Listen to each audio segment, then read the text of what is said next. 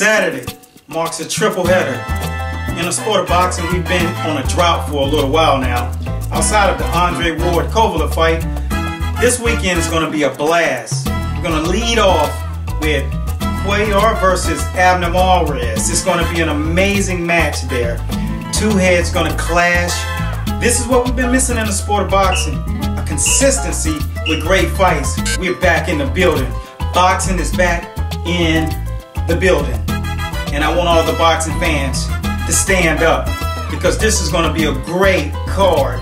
We got some of the best lower weight classes, and then we're going to take it to the next echelon up with the junior middleweights.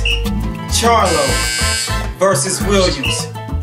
Two highly skilled boxers that we've been dying to see. This is almost an unrealistic matchup.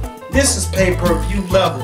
So remember, all year we kind of staggered. We watch all the other sports take off and run with their hands and hair flying in the air. But like we always say, boxing is always here to stay. And then we're going to close the night out with big boys. Anthony Joshua against Molina. That's what we're talking about. That's setting up the big time fights, because you got Deontay Wilder calling out the winner of this fight. Boy, this is what our sport is all about. And I'm glad you guys took the time to tune in. And that's one of the reasons ESPN brought me in as an insider for their bettors. And that's one of the main reasons that this boxing season is on the way to start 2017 off with a blast. My name is Eric A. Bradley, and I thank you guys for watching. Right here, this is Master Boxing.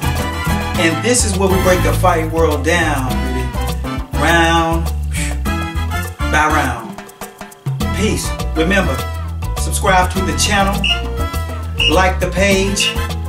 Everything you get here is authentic and from the inside of boxing. Have a great weekend.